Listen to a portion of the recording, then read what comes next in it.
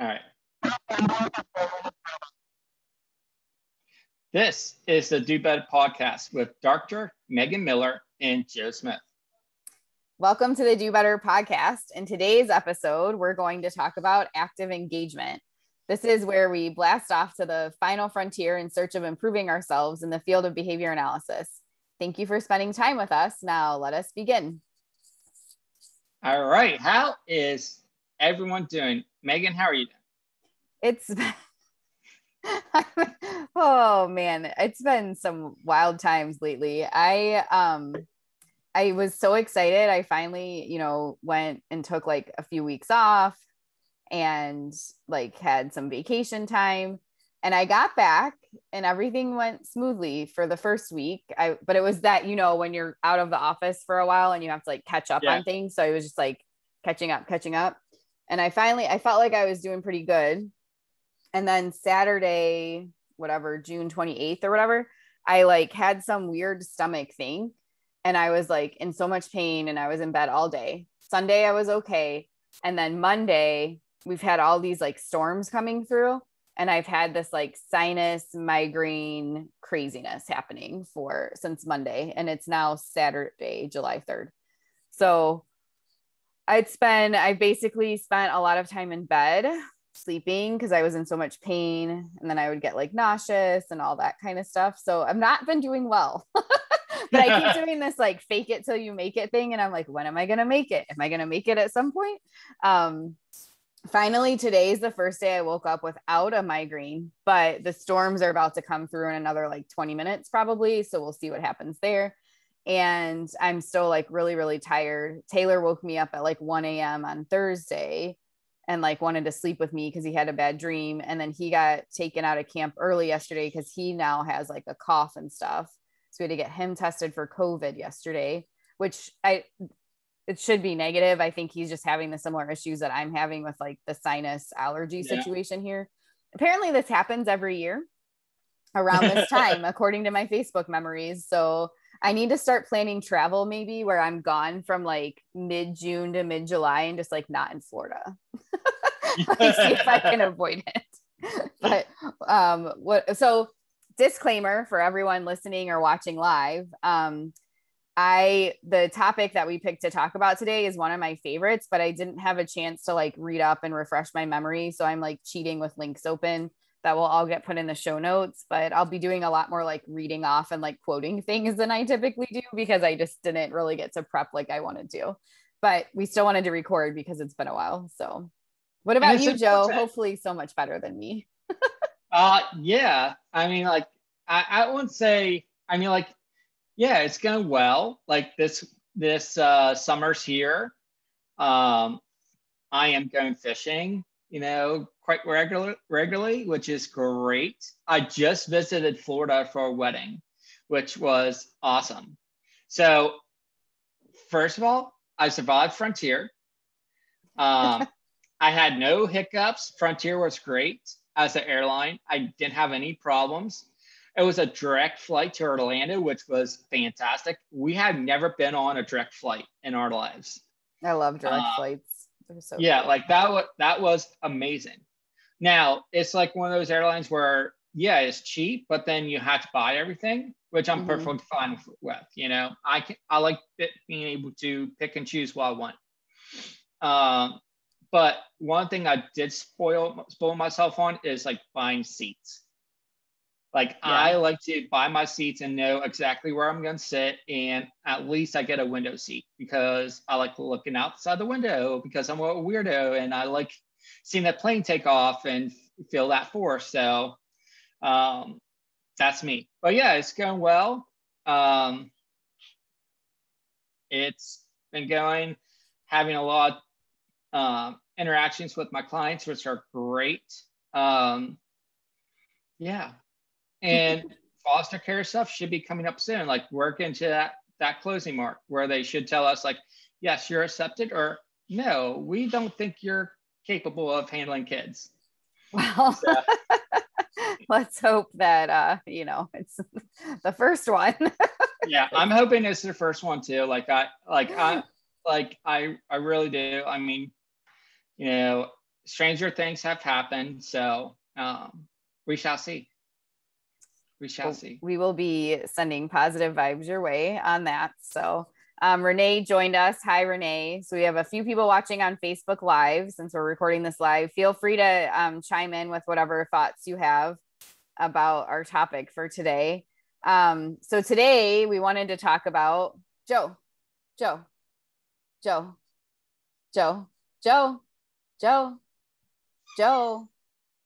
hey, Joe. Megan. Hey. Hey.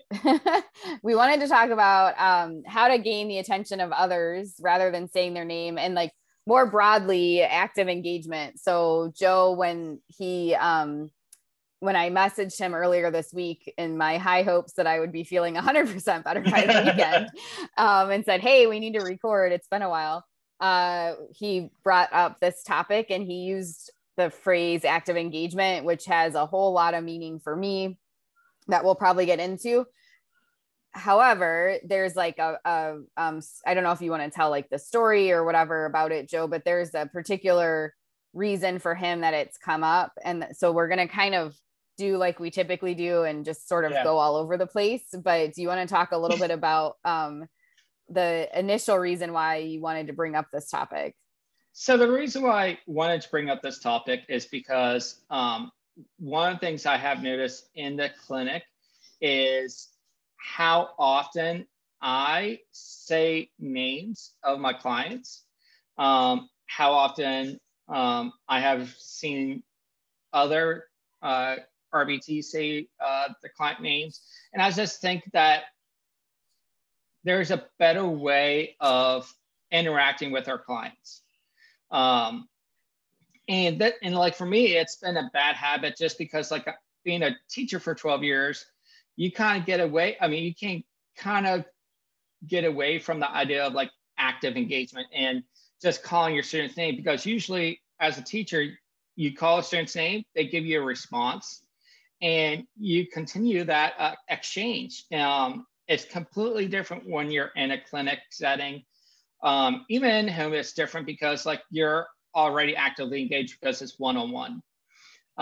So it's definitely been like, it's a growth period for me, just when I'm in that type of setting, to find out, to also model how to engage with our clients better. Perfect. So what I'm hearing you say is, it seems like what you've been relying on for engaging clients is sort of just being able to say their name, and that's like the start of your interaction. Yeah. Okay. Yes.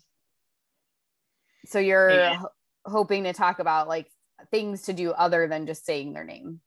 Yes, like that's one of the things that I want to learn more, and also to model to my my colleagues and my RBTs, like how to interact and have active engagement with our clients.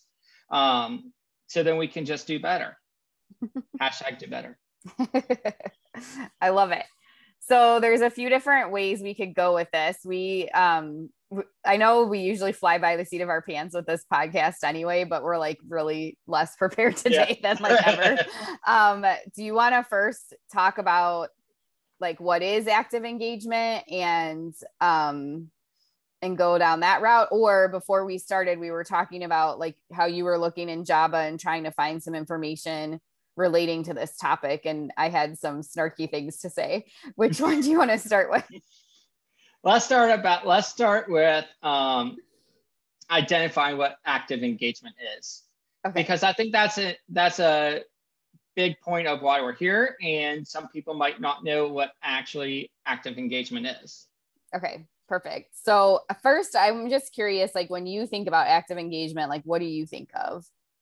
When I think of active engagement, I am thinking that when you are trying to gain the attention of your client or another person, you are interacting with them in a way that is in close proximity, that is at their eye level, and that you are interacting with them in a way that's more engaged.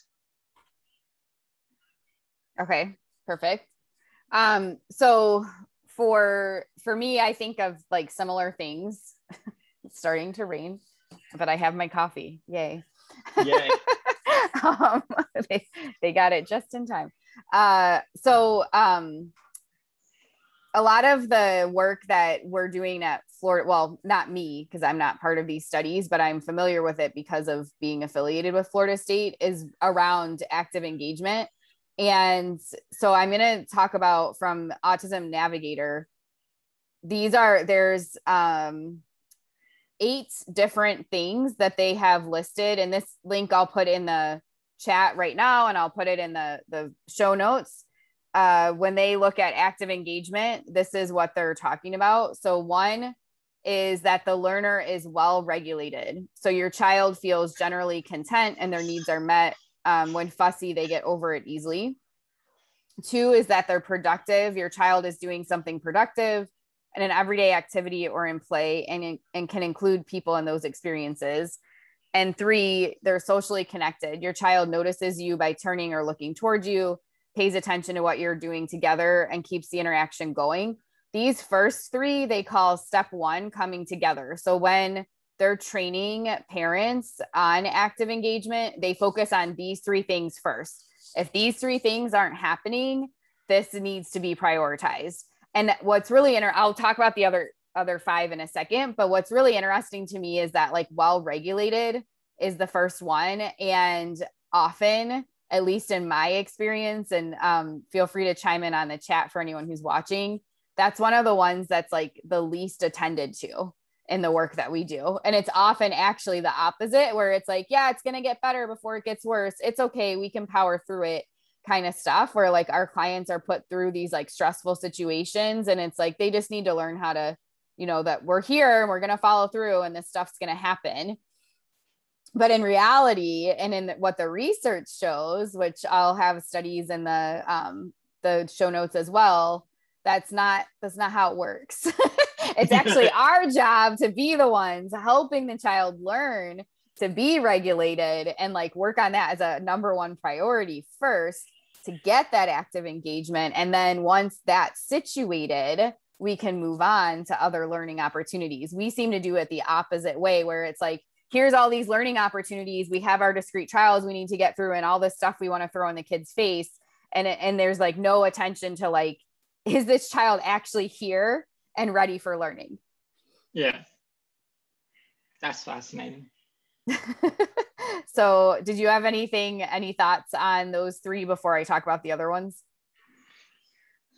Why did it take us this long to get to this idea that, or this idea that we had to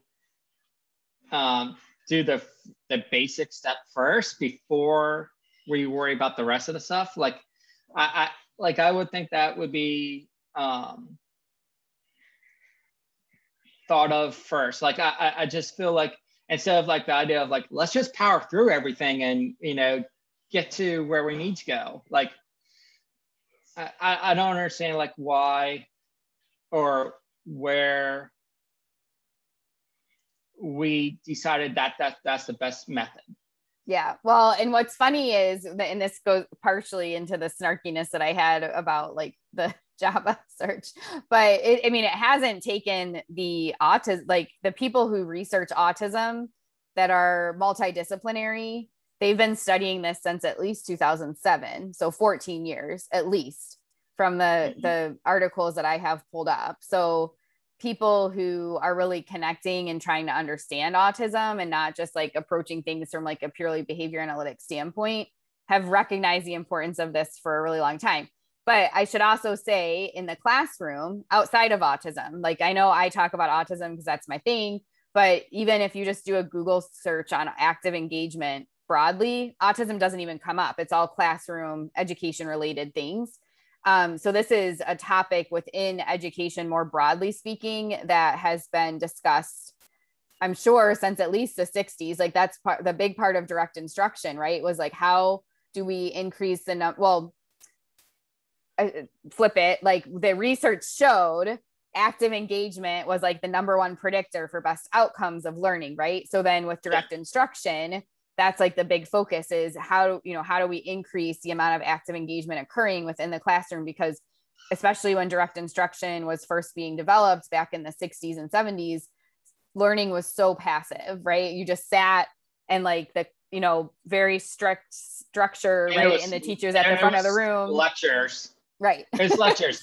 And I can tell you, like, the big emphasis, even like while I was a teacher, is like, how are you interacting with your kids to get them like as much as hands-on activities? Right. Like for us, that's our focus. Right. Yeah. Yeah. So the learning labs that are based on direct instruction and especially precision teaching as well, that like make so much progress with their students in such a fast period of time, they're really upping the frequency of active engagement opportunities. So, just broadly speaking, that's known to be a big deal. So to me, it even like goes further into what you were saying, like why, knowing that that's in the 60s and the 70s, broadly speaking, education wise, we know the importance of active engagement, right? It's 2021 and do a Java search on active engagement. You're not going to find much, like it's not going to be there. And look at your broadly speaking, like most of the services being provided, ask them like, well, how are you measuring active engagement? What data are you collecting? How are you training your staff to make sure before they present any type of learning opportunity that the learner is actively engaged first? Like that's one of the number one things I have to do training on when I'm working with different, like whether it's mentoring or supervising or problem solving or whatever, people are presenting learning opportunities and the child's like not even there at all. Or they've done what's even worse and they've taught fake active engagement. So they focused on topography, which is interesting because we think function's so important and we know function's so important. It's not just we think it, we know it.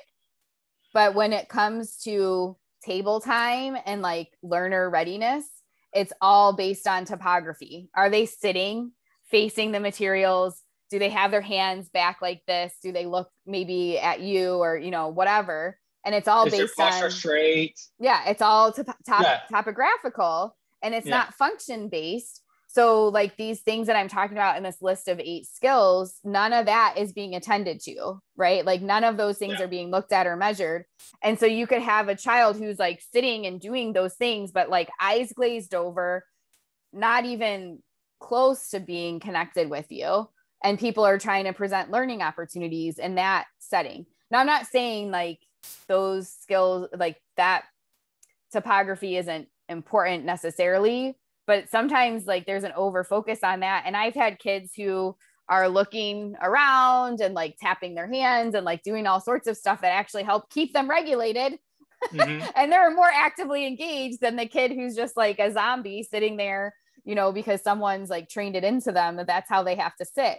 And they're paying zero attention to what's going on around them. Which is interesting because also at schools, that's what teachers think that the students should be doing. Having the posture, sitting still, facing the front, when actually they're not actively engaged at all. Yeah. Instead, it's quite the opposite. Yeah. And I can tell you just even as an adult, like I engage better when I'm multitasking, like I just do. So I've had numerous times where I'll be in a class, well, not now because I don't take classes, but when I was getting my PhD or just in general, like going to a training or something, and it's clear, like I don't make it a secret. I'm sitting there typing away, like doing stuff. And the person leading the instruction will try to call me out and like ask me a question because they think I'm not paying attention, and I answer. And then they're like, oh, oh she was actually paying attention. So I mean, that's a whole like separate thing, but that's like at conferences too, like, especially like a conference where you're sitting in a lecture for like an hour. Like it's really tough for me to be actively learning like during that time if it's just a pure lecture. Yeah. Yep. And Which is and why those active engaging responses are so important. Okay, so back to this list real quick. With the three here, see, Joe was like, this is going to be a fast podcast episode. It's not going to take very long. So we talked about the well-regulated, the productive, your child is doing something productive, I think is also important. So I'm still on these first three. The productive one, again, a lot of the times in learning, it's so passive. We're doing things to people. We're not actively involving them in the learning, right? So like even just having learners help set out the materials or trying to make things more routine based and infuse your instruction within like the natural classroom routine or daily routine, that kind of thing, and making them part of it instead of like doing things around them or to them. Having them be an active participant, I think, is also missed a lot of the times as well. Especially when watching like discrete trial sessions where, let's say, and I know this is what I've done, and I'm not saying like I didn't have kids master, acquire, check off the box different targets, but your typical discrete trial setup is like the cards get put out and you just ask a random question. Find, which one has a tail? Where's the dog? Which one barks? And there's no context given. You're not like, hey, bud, we're going to talk about animals and like things that they do, or like there's nothing given to the child there. And there's no active engagement at all, like to set up that you're going to start asking them questions. You just like throw the materials out and just start asking questions. And there's just this like assumption that they're going to start responding and realize they have to pay attention to you. Yeah. Which is interesting. Like that there's like to me, like that's like for us as teachers, like we also have this thing where we kind of prime our students for learning by asking them like questions about certain things, or we start engaging in conversation about something they might talk about during the day. Like we prod them like for that learning, and then and we do get evaluated on that. Like that's like something that is expected that we do before we go into our discussion for the day, or our actual like main meat and bones of the instruction. Yep. So yeah, that's interesting. Yeah. And I think, I don't know where it comes from, like if it's because of the original research in the field, and when you're doing research, things get very like, just artificial. And, I've had experiences where I've had families told like, you can't have, you need to have a bare room with just a table and chairs and that's it, nothing on the walls and all that. But that's like when you're looking at setting up a research lab or something, right? Like that's not what we're doing here.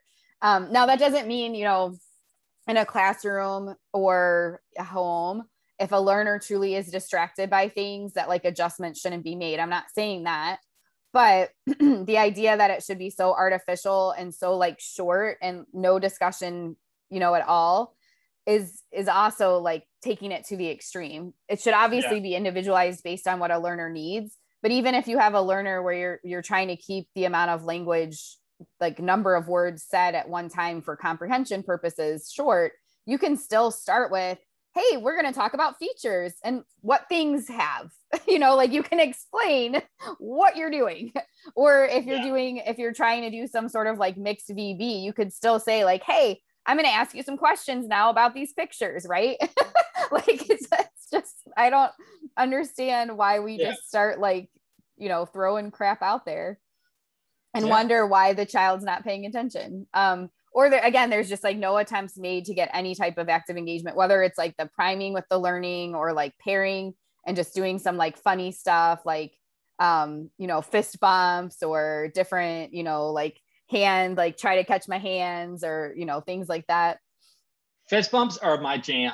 Okay. Yeah. I can't tell you how many times like, hey, yeah, give me a fist bump. Hey, blah, blah, blah. Like I tried to pull in anything that they learned from Disney, anything that's Star Wars related, just like to make it fun, engaging.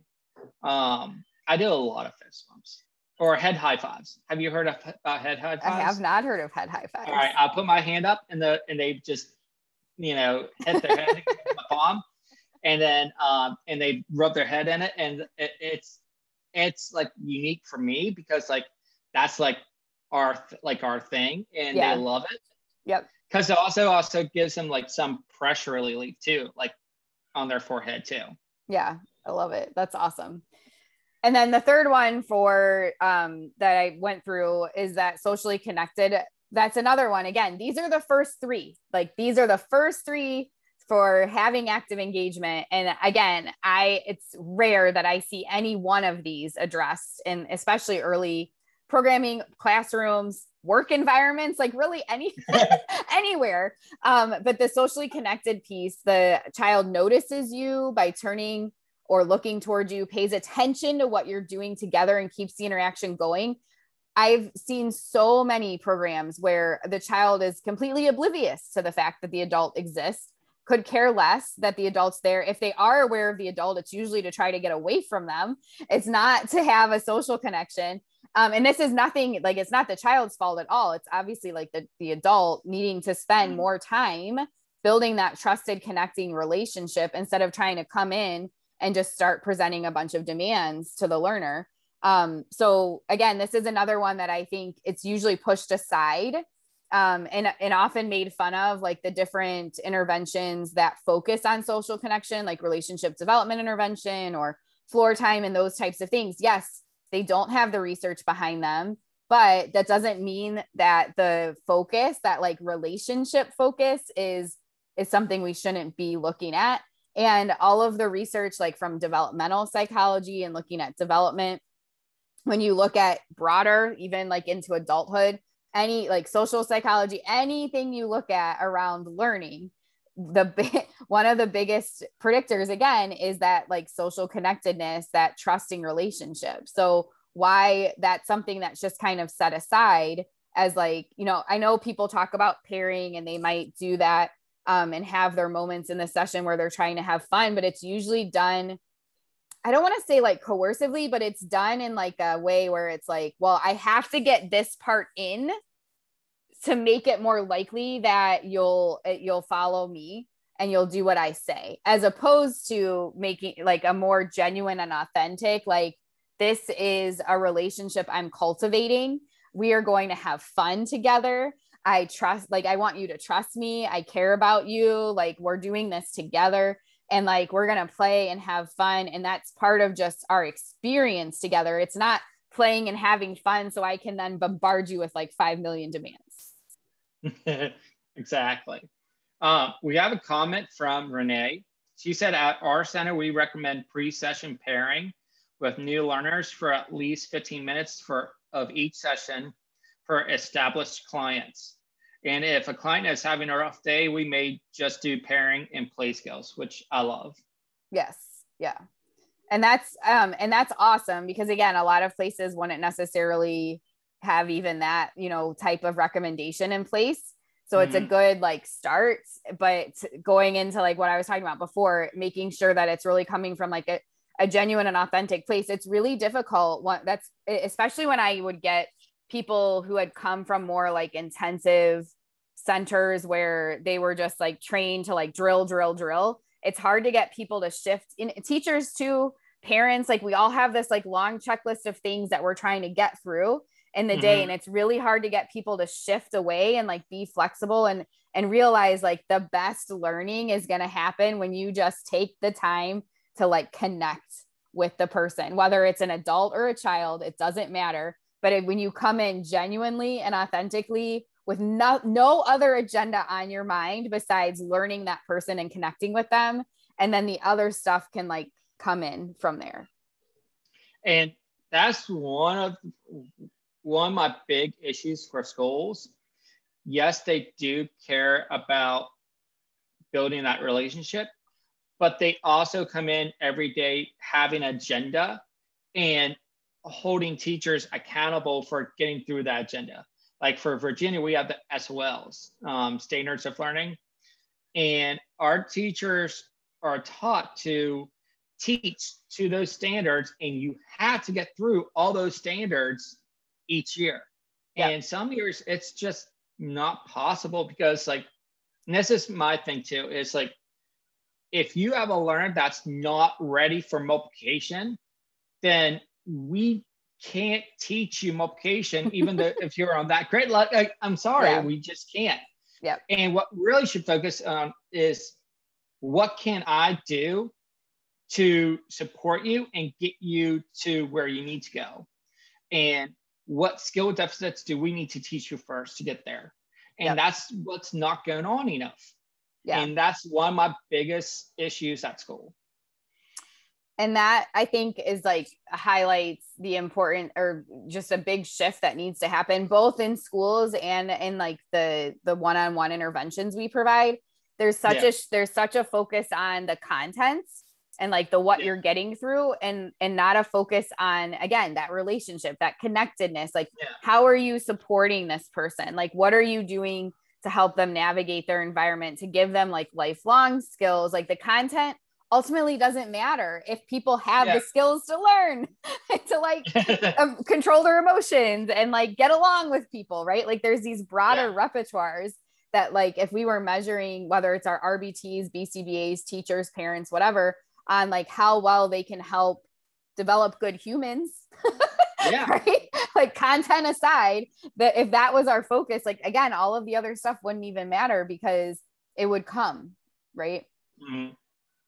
And obviously there would need to be, it's helpful. I mean, whether, again, it's behavior analysis in like a clinic setting or a home, or you're looking at, you know, a 12th grade classroom, knowing the content, like having people on the same page about like, these are the ideas of the, you know, for this Psych 101 class, what our learning objectives are. Like, yes, all of that stuff should exist, but what we're measuring and looking at, like, are we being successful here?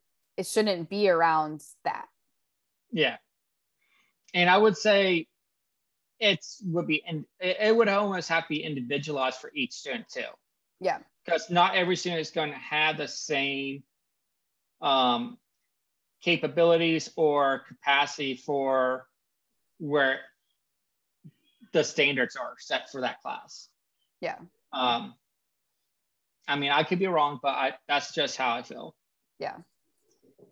All right. So we'll finally move on to the next set of 3. So step 2 in active engagement, they call keeping together. So the 4th thing is looking at your face often. Your child looks towards you both when asking you to do something and sharing enjoyment and interest. Step 5 is responding to your voice and words. Your child may not yet understand exactly what is being said, but understands that you have asked for their attention or for them to do something. And step 6 is communicating directly to you. Your child uses gestures, sounds, or words to send a message without being asked. Something big jumps out at me here, but I'm curious if you have any thoughts about those 3 that I just shared. All right. Say them again slowly for me. So because step 4, there's a lot. Yeah. Step 4 is looking at your face often. Step 5 is responding to your voice and words. And step 6 is communicating directly to you. And that could be using gestures, sounds, or words. So, and repeat that question again. I was just curious if there's anything that jumps out to you when like thinking about, so this is like the first 3 steps of active engagement are well-regulated, productive, socially connected. So you focus, that's your priority. Like, you get those things down first. And then once you've got that, you can move on to the next 3, which are looking at your face often, responding to your voice and words, and then communicating directly to you. The thing that stands out to me with that second set is that those are for me, those are what I expect when I'm finally going to have a communication or some type of active engagement with a child, with anything that we're talking about or learning. Perfect. Well, that's good that those are things that you're attending to and looking at. What jumps out for me is step 6, communicating directly to you. Your child uses gestures, sounds, or words to send a message. That's pretty much where most programs start, right? Yes. Man training. Yeah. So Yeah. all of Yeah. those like 5 things before that and like looking at the importance of those are just like not there. Boom, we just need to get this communication happening. And I mean, everyone values communication so much, but if we're over focused on that part, like the child bringing, a message to us with whether it's gestures, sounds, words, pictures, whatever, and we haven't attended to those 5 before it, and those things are missing, the number 6 isn't going to happen very well, No, it's not. and this is in the active engagement side. This doesn't even look at like some of the stuff I've talked about before with we had Braxton Baker did a presentation for us last summer around this time, actually, on symbolic language and like pre-communicative skills. And so like, that's a whole separate topic, but like just active engagement alone, it comes up in like multiple areas. Like the disservice we're doing basically with our clients if we're over focused on just that communication piece and we haven't attended to those 5 things ahead, especially that well regulated. I can't tell you the number of times I've seen people trying to help want a learner to communicate and they're not regulated at all. They're so stressed and they're like withholding items, trying to get the kid to ask for them, and the kid is so like in like tantruming and running away and like in such a heightened state of arousal because they're so over focused on just that item and they don't have the communication skills yet. And the idea is, well, they'll communicate if we like upset them enough. And it's like, no, no. That's like, not how this works. And it's also funny is because even like in our behavior management, like when like QBS with safety care, like we want our learners to be at baseline. And if they're not baseline, then you had to use those strategies to get them back to baseline, like help, wait, or prompt to get them back to baseline. Yes. So why are we trying to teach them when they're already super upset at us and running around and, cursing at us or throwing stuff at us? Like, yep. So that was one of the big things that jumped out at me. And the looking at your face often, this one is one where it's, I think like when people hear that, they kind of picture some of the old school, like look at me programs where you're just like sitting in front of the kid and you're like, look at me. And people would use like physical prompts and stuff. It's not like that. It's more, it's naturalistic, like if I'm tickling and pause, are you going to look to me like, hey, why'd you stop? Kind of thing. Or just like, if you watch like infants, they track people all around the environment. So that's the kind of thing. And obviously you have to put in, when that's not happening, a lot of work has to be done by the adults in the environment to like basically be, to spotlight themselves, to make, whether it's to be a clown or, like be the thing of interest to the learner, to like capture their attention away from like just objects and things like that. But again, if you have learners that like you're doing fun stuff and like you're following their lead and their motivation and like you're like should be the best toy they could possibly want, the best object in the room, and they're not shifting gaze and like looking for you, or like you do something unexpected and they're not like glancing to see what's going on, why would you try to teach? Why would you think that they're ready for learning? Because like they're clearly not going to be attending to the instructions you're presenting, right? Like, but it happens all the time. We have so many learners, again, and this is like autism, but like in general ed classes too, like anywhere, work environments, again, like there's so many times where like people clearly are checked out.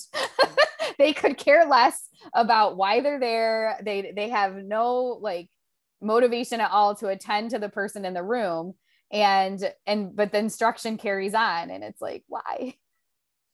And then we're also not talking about like, oh, they have to attend to you and look at you in your eyes either, right?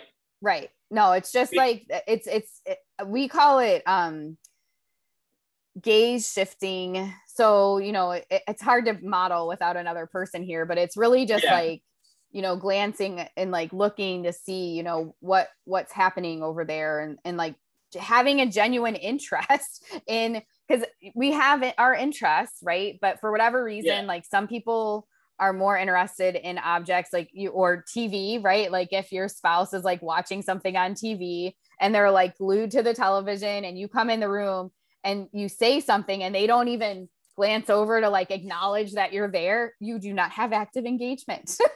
Yeah. Right? Like and then later there's going to be a big fight when it's like, hey, I asked you to do the dishes. And they're like, what? And I never heard you ask me to do the dishes. And you're like, I was standing right there. You were watching golf. Well, unless you're deaf in one ear, that's a perfectly good reason. I mean, No, there's but that's times what I'm that, saying. Like that's especially even more of a reason why like they would have to get your attention first, right? yeah, exactly. Because there's sometimes I just don't hear. But no, like that is important. Like just to even have that glance. Like, so I know also for me, like the idea of looking at someone in their eyes, I don't like to do that like for a long time. Like Yeah. I do glance away, but I'm Yeah. still listening to you. Yeah. Yeah. It's more of like the check-in and that kind of thing. Michelle has joined us. Hi, Michelle. And she said she uses orienting towards speaker as her one of her like phrases around that idea as well. Um, okay, I think we're good there. And then responding to your voice and words. For this one, this is one that I think is focused on a lot. Like we do a lot of receptive instruction type thing. I think again, one of the things that's missing though is the fun part of it. So if I'm like, this is one part that the ables did really well, and with people shifting away from using the ables, I think sometimes it doesn't get addressed. But when we're looking at responding to words, someone else talking, if you have a learner where you're saying fun things, right? Like you're singing their favorite song, or you're saying like, hey, let's go find their favorite toy, or let's go do their favorite activity. And you say those things and they're not like up and, ready to go. They're not attending to your words. Like, Yeah. right.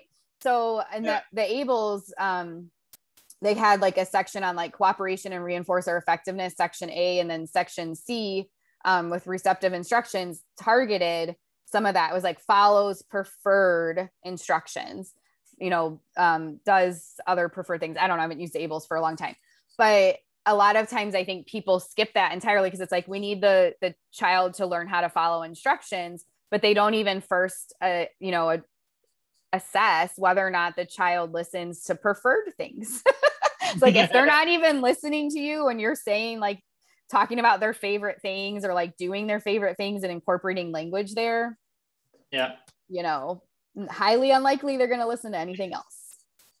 I have never ran an ABLES assessment, but we have had the kits and I saw them. They're massive.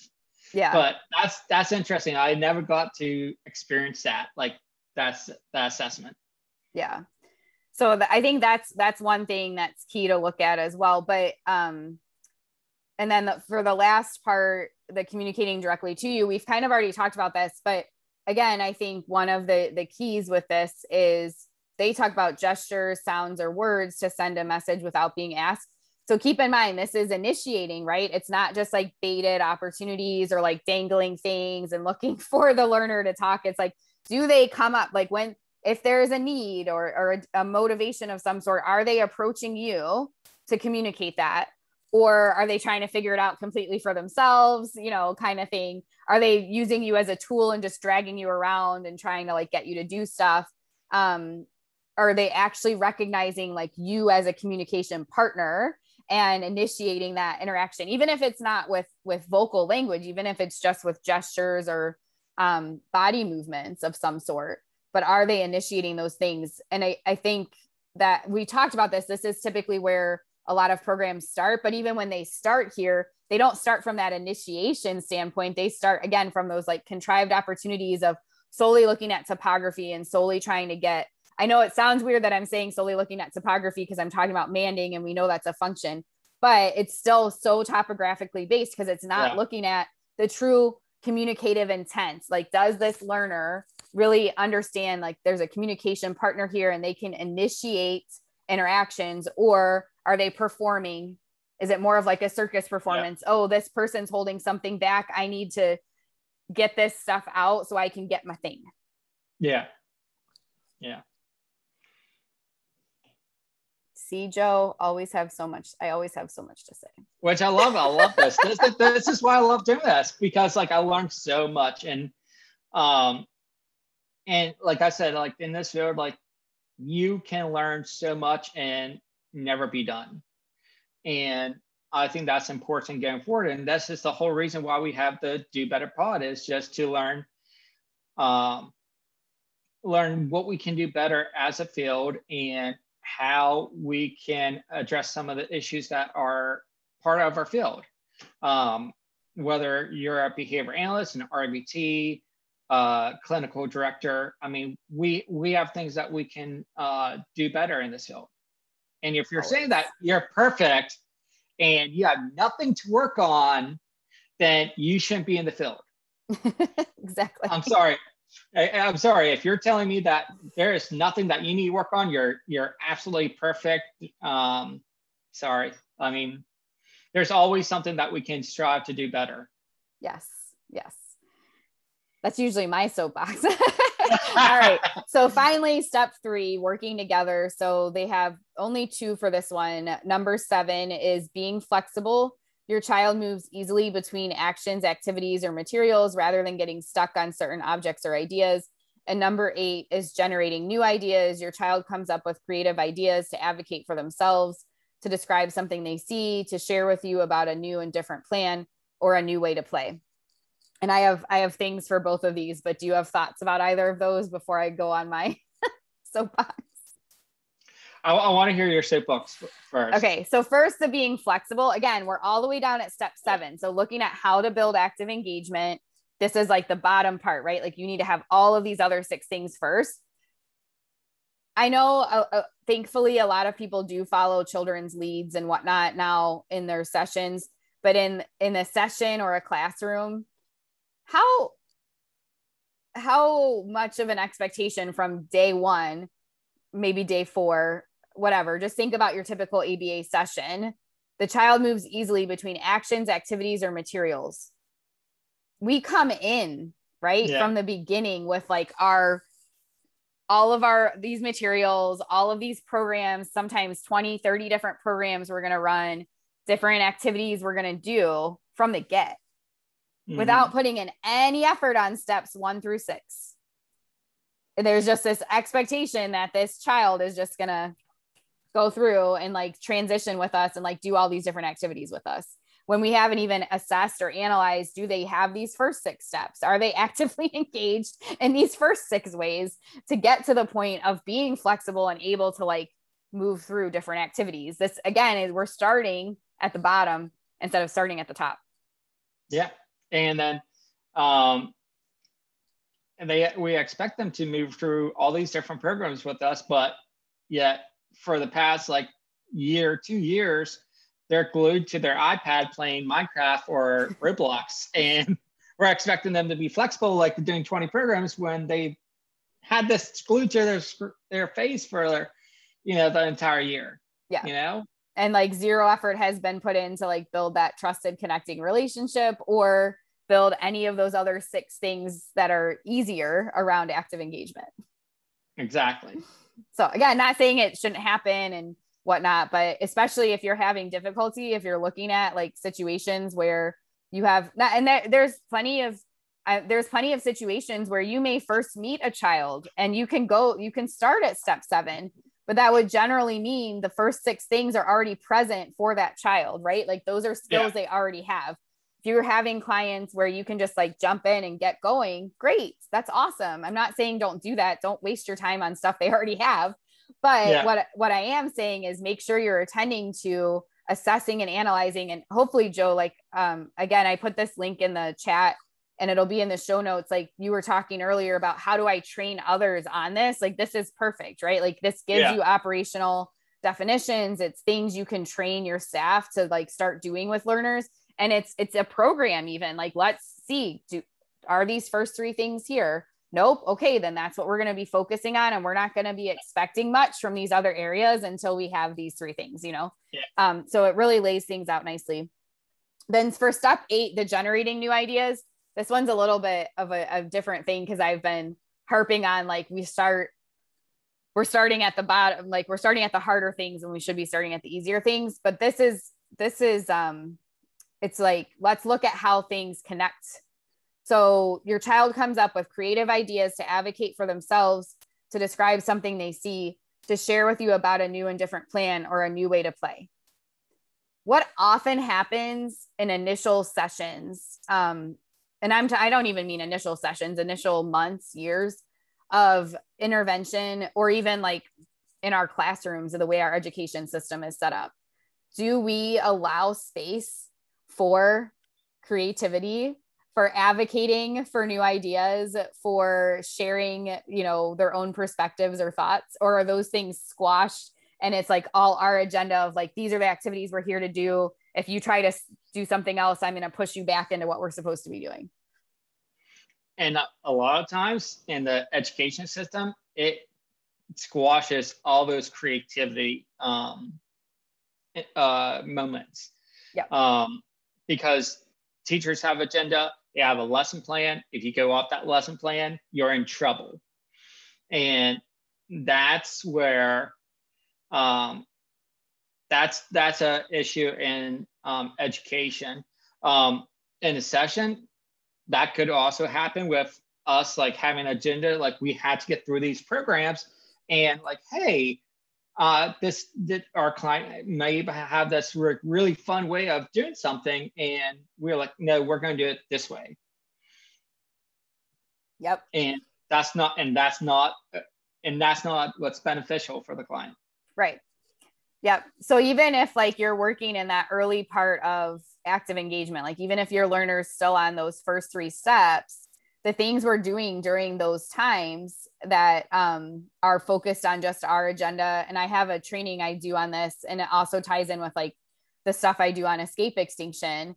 If we're constantly doing like follow through and like focused on our own agenda and being like, you must follow these things, we're suppressing all of that like spontaneous responding and like creativity, and we're punishing it.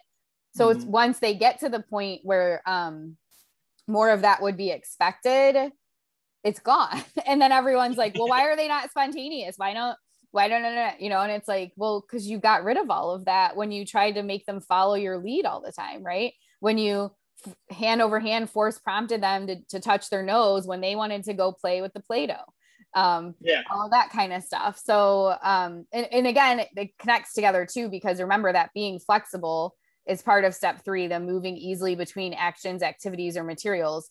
So really like in the earlier steps, we should be following their lead as much as possible, or trying to create a shared agenda where obviously, you know, things have to happen in the day, whether it's in the home or in the classroom, but we're supporting through, you know, whatever differences might exist there in agendas, and not just completely squashing and like in not allowing space for them to advocate for whatever it is. So for example, like if Taylor, my son, if he wanted to say he needed to like brush his teeth, and you know, we're gonna leave for the day or whatever, and he like didn't want to, that obviously would be an issue, right?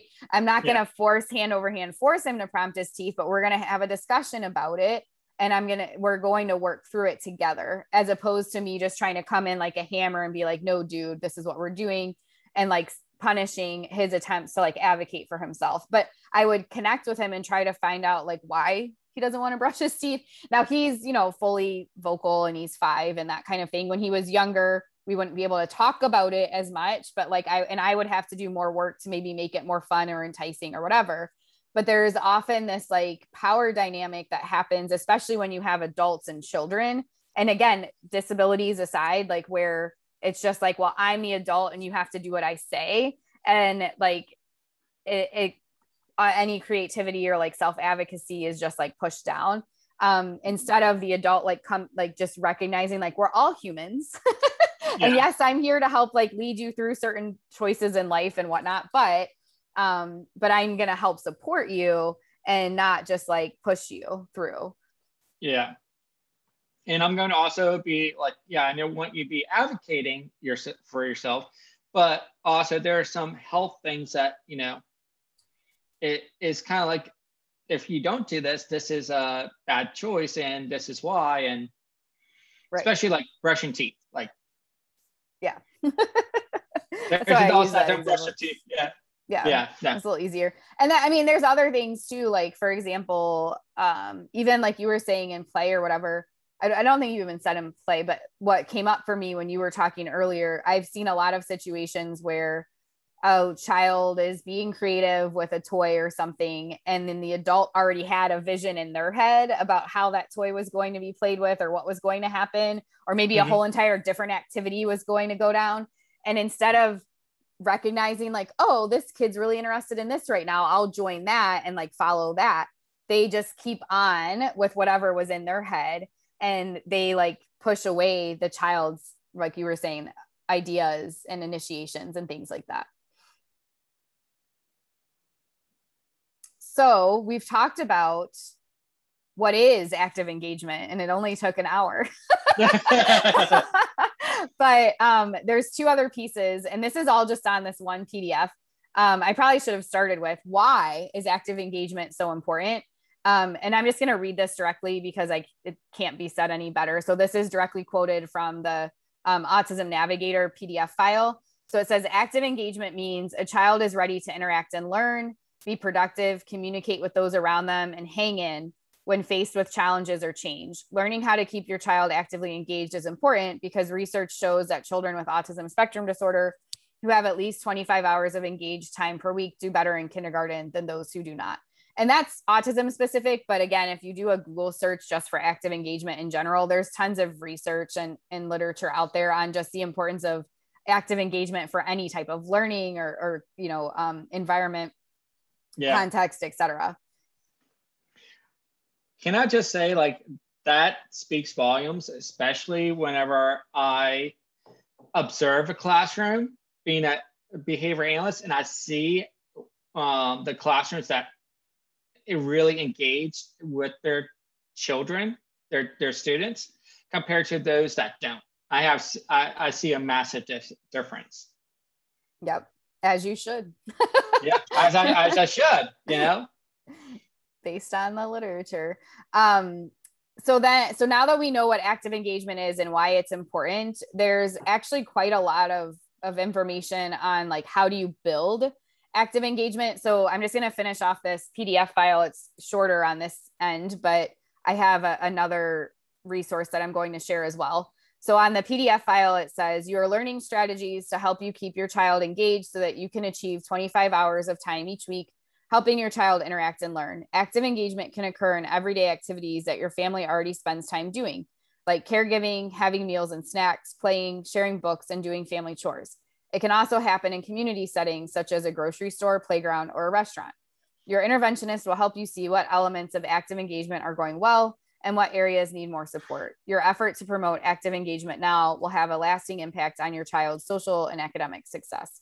So for those of you who aren't familiar with Autism Navigator, the resource itself is really helpful. This PDF file is here to give like a short thing, but there's a whole section on like active engagement with video examples and things like that. So if you're finding for yourself listening to this podcast that this is an area that you want to build more competency in and understanding, I would definitely recommend checking out autismnavigator.com and potentially like purchasing their trainings just to learn more about how to do it yourself, but also teach others how to do it too. So that's this one file. I have a couple of other resources that I found when I was looking at this. Do you want me to go into those, Joe, or do you have any thoughts before we move on?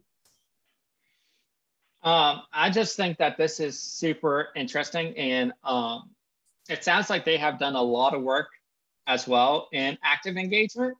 And I wonder, like I said, like I wonder why it's not in the literature, like more literature. It is. We'll talk about that. It is. Yeah. It's just not like if you're just going to look at Java, it's not there. And why behavior analysts haven't attended to it, I don't. This is like such a Okay, make a note. We need to All do right, a podcast episode on why behavior analysts do what they do. And I'm just gonna hold it. I'm just gonna have to do hold like a part 1, part 2, part 3 to that. I don't know. We'll have to see. But so I'm not even going to talk about it right now, why it's not in the literature. So right, teaser, perfect. You'll have to check out that episode when it comes out. We'll talk about that more because I could just go on. We'll run out of time. But there is literature. So what I'm going to do is go to the next resource I found. So not surprisingly, the Marcus Autism Center has like a quick, short little like blog type post about this. And I say not surprisingly because a lot of the people that work with Autism Navigator, Florida State, they have a partnership with Marcus. So it's connected there. But this blog I thought was a nice, just like short and sweet tips and resources on active engagement. A little bit of how it's written, I'm not a super big fan of because it talks about like it's kind of places blame on the learner. It says that children with autism spectrum disorder often have a harder time becoming actively engaged. And it's like, well, that's not necessarily true. We're looking at neurodiversity in a neurotypical world. There's active engagement occurring. We have a harder time like connecting and having mutual active engagement, if you will, right? So they anyway, so that was kind of a thing that I wasn't a huge fan of, but there is a section that talks about helping your child with active engagement. And I'm not going to read through the whole thing, but they give 4 bullet points on how to help build active engagement. So one is to use routines whenever possible. And then they like explain more like why that's helpful or give examples. 2 is help your child pay attention and participate with you. Watch to see if he is following what you're trying to do together. So that's what we talked about in the other resource as well, that active participation. 3, be aware of what your child is trying to communicate to you. Is he trying to tell or show you something he wants or is interested in? I'm going to come back to that one. And the 4th one is to help your child stay engaged through transitions. So I just thought this was nice that, you know, it's one thing to know what can make up active engagement, but then how do you ensure that you're fostering it, right?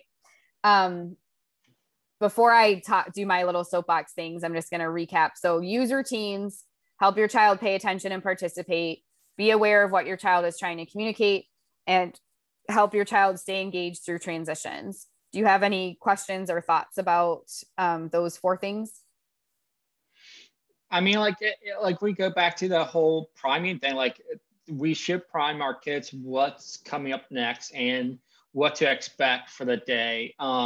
Just changing things on them is really throws a lot of kids through a loop. And helping your child pay attention and participate with you. Like, I just think that's so like important. And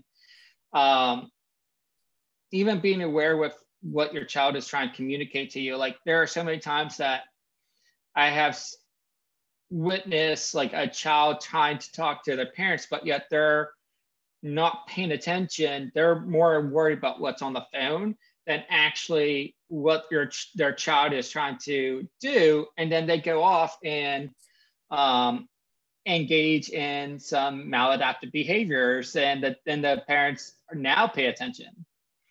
So those are just some of the thoughts I have. Yes. Awesome. I know when I read off those 4 things, it's kind of like, duh. Yeah, like, duh. Yes, these are things, but we all get so caught up in other parts of what we're doing that these things get lost, right? Like they're not a focal point. And whether it's a day-to-day parenting, teaching, if you're working in a home, like just any type of interaction with other people, these are not necessarily priorities. The one piece that I wanted to just expand on a little bit was number 3, be aware of what your child is trying to communicate to you. I actually did an Instagram live on this a month or 2 ago. But this is one of my soapboxy areas right now, in that a lot of the times people are communicating things to us but we're so focused on what we think communication should look like, we miss the communication that's actually happening. What I've seen and have done myself and like wish I had not done is we get these communication targets in our brains, whether it's man training or tacting or whatever it is. Like, we have our things where it's like the learner must perform these things in this way. So we're so focused on getting those things to happen, we miss so much other communication that's happening around us.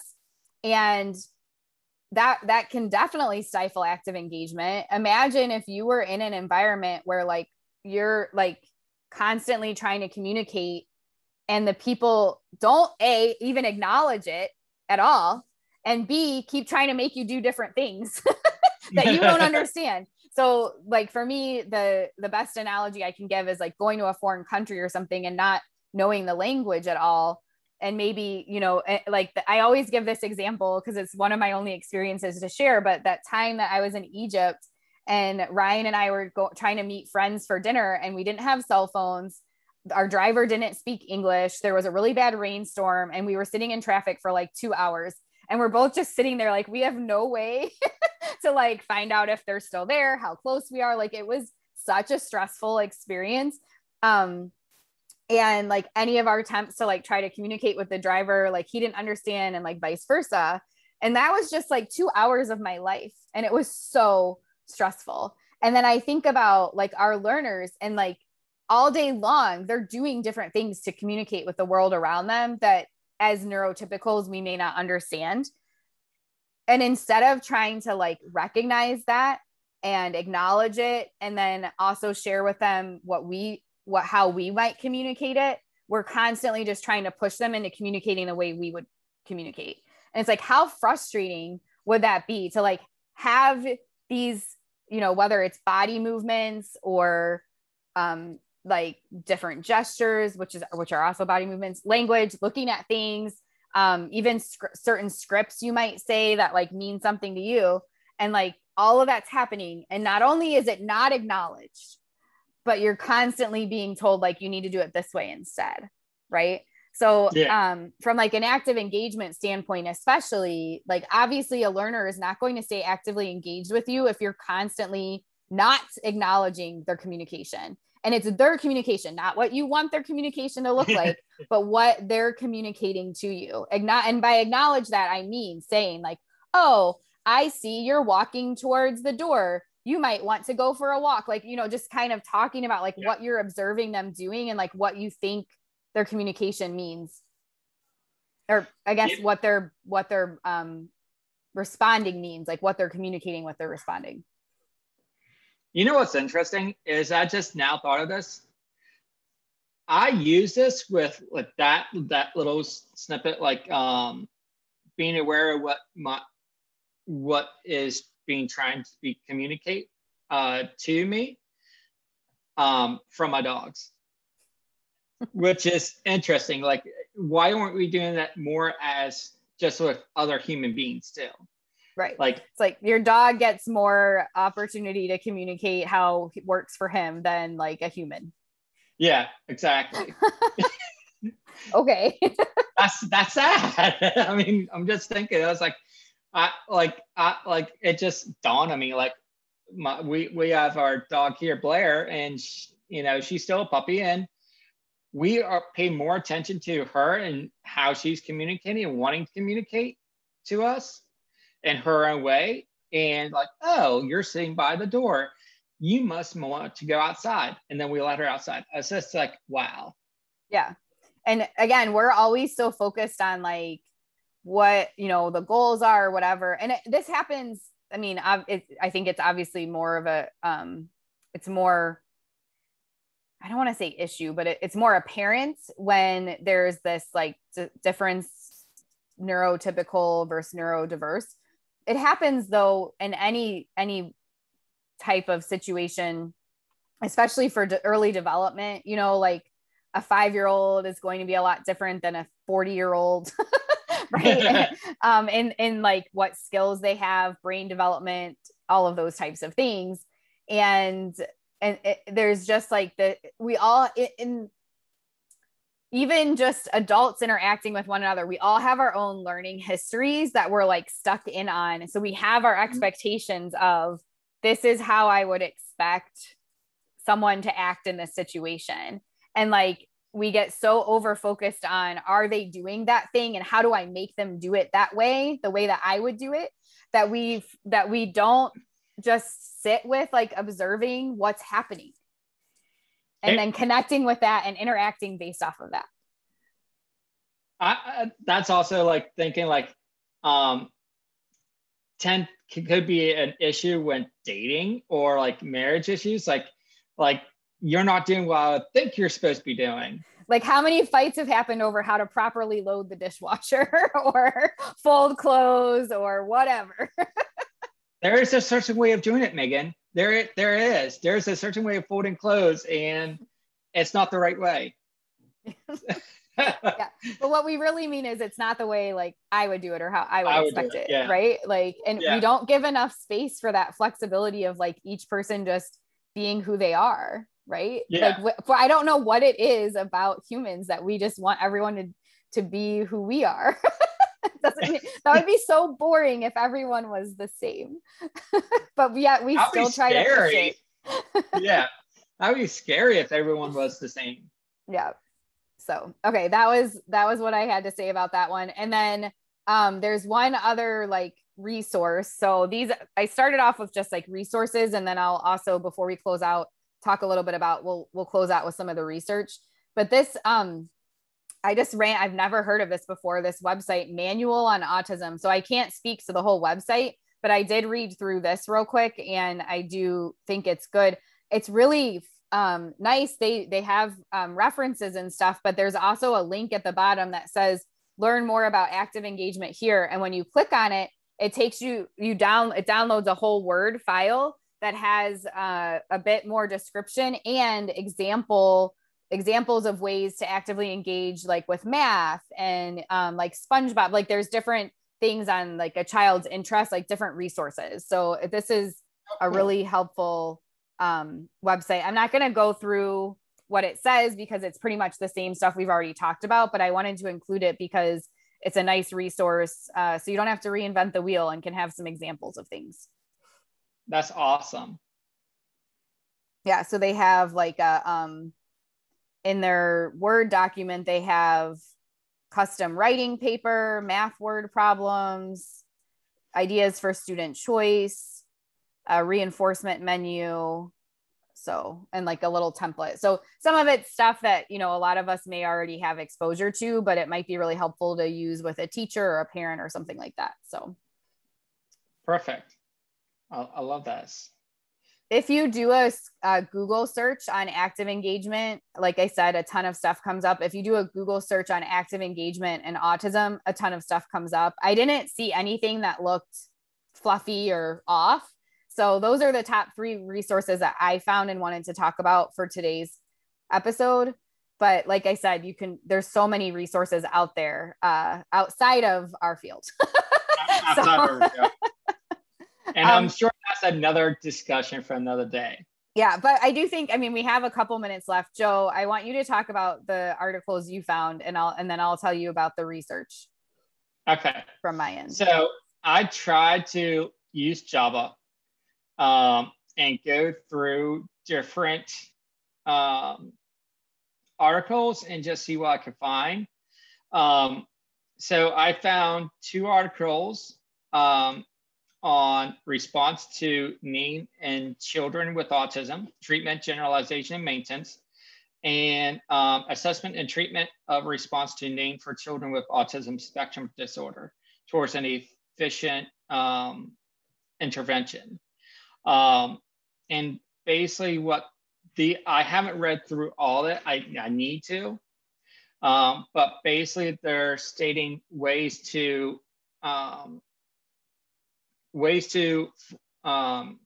assess and treat. So then when you say the child's name, they'll respond back to you. So those are the resources articles I have found based on just my research. I should go back and try to just for myself use the name, use the keywords for active engagement and just see what comes up. But like you said, there's probably like little to nothing. Yeah, there's probably not a whole lot. Yeah. I'm curious if you remember in those two specific articles, what if there was anything relating to what we talked about here with like assessing for these different phases, like before you try to work on a learner responding to their name, like looking to see if they're regulated. If you have like any of the 8 things that that were in our list from Autism Navigator, did they talk about like prerequisites at all or anything around that?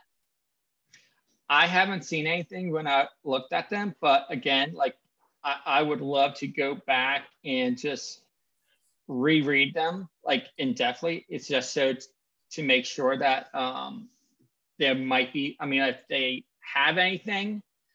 But yeah, those are, like I said, like those are just some of the articles I came across that talk about teaching children to initiate with their when responding to their name. Yep. Yeah. So so Joe and I were talking about this before we started recording, and you know, just I don't know, again, we'll save it for a whole separate episode, but for me, when I've watched presentations on like these types of skills at conferences or read articles, it just goes back into this topographical thing. Like there's some response, like responding to name, that people, you know, have deemed important. And instead of looking functionally at like, why do people respond to their name? How does that come to exist in the first place? We just jump straight into the circus performance of like, we can teach this trick, right? We can teach this topographical response, and there's not like the deeper dive into like understanding developmental milestones and like how these things come and like why they exist in the first place, which is just interesting to me, given how, again, how much importance we place on function and like having functional programming and all of that kind of stuff. So when a lot of the like responding to name or like joint attention type things that I've seen again at conferences are all so artificial and so like laboratory based that it looks more like the kids performing a circus trick than truly engaging for the functional reasons in responses relating to like responding to their name or joint attention, like a 3-point gaze shift for the sheer like when you do a 3-point gaze shift, which is joint attention, it's to share a moment with someone like, hey, I see that thing. Do you see it too? Look, you know, that's what it's for. That's why we like, that's what joint attention is. But when I've seen a lot of behavior analysts work on it, it's the topography. It's okay, well, we need them to look at this thing, then look at me, then look back at the thing. So we'll just stimulus, response, consequence, train those movements, but there's no attention to like, is the learner actually doing this to share a moment with someone? Or are they just like, oh, I look here, I look here, I look here, I get the M&M, you know? Yeah. And I've legit seen a conference presentation from a well-known researcher from a very well-established clinic in our country present excitedly on training a child exactly like I just described. And they thought that was teaching joint attention. And it's like, no, that's not, that's teaching a trick. That's teaching a learner to look at this thing, look at you, and look back at the thing just to get an M&M. That's what you're doing. So when we get like criticisms of our field that like, you know, we're building robots or we do things like we're training a dog or something, it's like, well, I see where that comes from sometimes, you know? Meanwhile, so I did a Google Scholar search on active engagement. And part of the reason I'm kind of confidently saying it's not going to show up in Java is when I did the, well, actually, hold on. Let me do it one more time without that. Just make sure. Yeah. Okay. So when I do the Google Scholar search, what I did is I did active engagement, and I also included Weatherby in that search to get it more focused in on what I was looking for, because I know she's one of the top researchers in it. If you do active engagement and autism, you'll also get a bunch of things. but I'll post the links to some of these articles. But the places where this stuff is being published is like the Journal of Autism, let's see, and Developmental Disabilities, I think. Yeah, the Journal of Autism and Developmental Disorders, Education and Treatment of Children, Intervention in School and Clinic, Teaching, Journal of Emotional and something. Some of them aren't showing up. Research in Autism Spectrum Disorders. So it's not Journal of Speech and Language Pathology, Journal of Consulting, Psychology, Pediatrics, Journal of Autism and Developmental Disorders, Topics in Early Childhood Special Education. So it's this broader, right? Like these people are publishing in big journals focused on education and autism because that's what their expertise is in. They're not just like solo, they're multidisciplinary approaches, but they're behaviorally driven. Like they all align with behavior analysis. So a lot of the, top researchers for autism specifically, but even education, psychology, any of that kind of stuff are publishing in these bigger journals. So we have to make sure that we're looking. I always use Google Scholar. I don't limit myself. Like if it's going to be in Java, it'll show up in a Google Scholar search. So I usually don't just search in like one journal. But that's part of the issue. Like in our graduate programs and things like that, we're not necessarily trained to like read and consume literature outside of the few behavior analytic journals that we have. And there's such great literature out there. But anyway, so there's, just to tell you about a couple of them from the results. If you restrict it to Weatherby, they have several studies they did using the CERTS model. So social communication, emotional regulation, and transactional support. So looking at how to build active engagement in the classroom. And then they also have quite a few studies around the research they've been doing on the early social interaction project where they're training parents. So there's at least 6 or 7 different studies, and each one talks a little bit about active engagement. One of the ones I liked the most is from the speech and language. It's full. You can access the full. I'm going to post it in the comments, but you can access the full article. It's open source. And it's called Changing the Developmental Trajectory. Where did it go? Sorry, I lost it. And while you're talking about that, I did do a search on Java and there's nothing. Yeah. See? So this is called Changing Developmental Trajectories of Toddlers with Autism Spectrum Disorder, Strategies for Bridging Research to Community Practice. So the point of this article is not about active engagement, but they have a whole section towards the end of the article where they talk about their the results. And one of the things that they measured specifically is it says new findings on child active engagement from the early social interaction randomized control trial. So they go into detail here about active engagement, like what it is, but they've developed a measure of active engagement. It's abbreviated MAE. And there's a study from Weatherby, Morgan, and Holland in 2013 that explains in more detail what the measure of active engagement is. So the reason I wanted to share this article specifically is for those of you who might be listening to this episode thinking about wow, active engagement sounds really important, but how do I measure that, right? So there's a whole entire line of research on this basically. And like I said, Dr. Weatherby, Dr. Lindy Morgan, Christine Holland, they're the three, I think it's Christine. They're the three, some of the leading researchers. And I had the wonderful opportunity to work with each of them, not work directly, but learn from them when I was doing some of the stuff at Florida State. So that's how I'm familiar with it. But that's where I would be looking at your research is read every single one of Weatherby and Morgan's articles on this. But what they found with their early social interaction project is that when they did they had a baseline measure of active engagement and they had 2 different groups, individual and group. So the parents could get one-on-one early social interaction or group early social interaction, and they were looking to see if there was a difference in active engagement. For baseline, the composite score was pretty low for both, like 11 and 13, 11 for individual and 13 for group. At the end of 9 months of the early social interaction, the individual was at 19, which the highest is 20.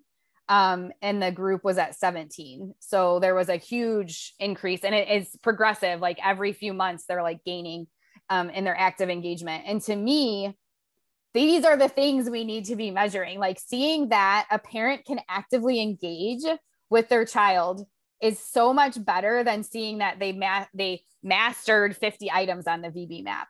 Like these are the like broader framework things where like if I can teach someone how to be actively engaged, whether it's a parent, an RBT, a teacher, whoever, that's going to have lifelong impacts because they're going to be able to carry over all of those skills to like any learning opportunity, as opposed to, again, focusing on like, can we check off this like 10 or 15 different things from like the VB map? So anyway, so I highly recommend reading this article and like the relating research, and I'll put each of the articles that I'm not going to put all of them, but I'll put like the top couple in the show notes. Perfect. I think our listeners are going to love that. And hopefully they also will take the time to go through this. I know I will, and put this away in my file, because like I feel like this is something that's important to talk about. And like for me, like I want this to be an area of growth for me too. Yes, it's an area of growth. Again, I think for society in general, like I watch how people engage with Taylor and I'm just like, why? Why can you not have more active engagement, right? Like just parent, like especially just broader parenting, like anyone, I keep saying parenting and talking about children, but it's really like understanding the research that's been done in this area broadly should help society. Like if we could all just engage better with each other and like have these more actively engaged opportunities with one another and be more connected, we would see so many different outcomes in education, in business productivity, in how humans treat one another. Like it's so broad. So Joe, when we connected earlier this week about what to talk about, did you think we were going to go into like this much detail around this? No, I thought it would be a quick, like 30-minute, an hour, podcast. And like, no, obviously like we could keep on going on and more in depth about active engagement. But no, I love that.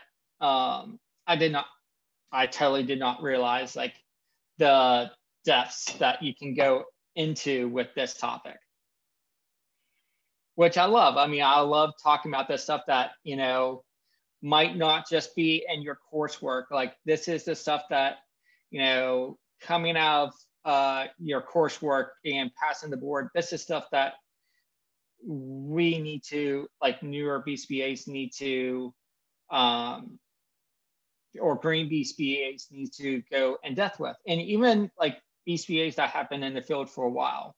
Like this is stuff that is nice to be refreshed on or even learn more about. Yep, exactly. And it's ever evolving too. Obviously, like we've talked about, we can always do better. So this is what the research says now. And I'm sure there will be, especially like when you think about how many advancements are made in like technology and how much competition there is, like you mentioned earlier with like the iPad and things like that, like getting the active engagement, if there's more telehealth or remote kind of services, schooling being provided, like how do you get active engagement in those environments? All of that kind of stuff. Just the idea that in the future we're going to have more things that's going to grab our attention and just come to contend with. Like I can imagine, like even like if we walk into a grocery store or a shopping mall, or there's going to be ads that are going to focus on you and really try to gain your attention. Like it like they're like just pull you away from actually like being present in society too. Yep. And So, of course, like there's the whole, like, we're all getting shorter attention spans and all that kind of stuff as well. So like maintaining the duration, like that, having longer periods of active engagement when we're used to just like constantly all over the place. Yeah, just imagine like how much like just imagine all the stimuli that can occur in our environment. I mean, our environments like here in 20 years. I know. Compared to where we were back in the 80s, where it was not that much. Now, there's so much. Yep. There's For so much sure. content with. Well, I'm glad we finally got to record again. And thanks for those of you who are watching on Facebook Live. Sorry we didn't really pause a ton for active participation ourselves. We're not being a very good model of active engagement today, but we needed to make sure we got through this before I pass out, and Joe has other things to do today. For the future episodes, we have some good ideas, but if anyone has a topic they want us to talk about, feel free to let us know. And we will be on live again for our We'll Decide Wednesday every Wednesday. We should be back on track for that now too. So awesome. Yes. So stay tuned, and we'll let you know when our next podcast live. Maybe you just need to be on your have that like a notification set for whenever we post something, or whenever we are starting a live event, that rings, and that's your prompt to get on Facebook. There you go. All right, everyone, go forth and do better. Bye, guys.